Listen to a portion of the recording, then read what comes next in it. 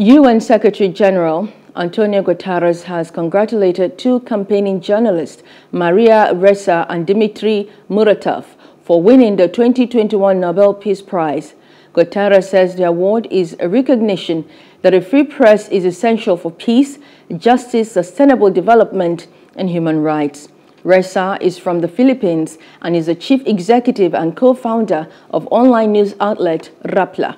Russia's Muratov is a co-founder and editor-in-chief of Novaya Gazeta newspaper. Hello, hope you enjoyed the news. Please do subscribe to our YouTube channel and don't forget to hit the notification button so you get notified about fresh news updates.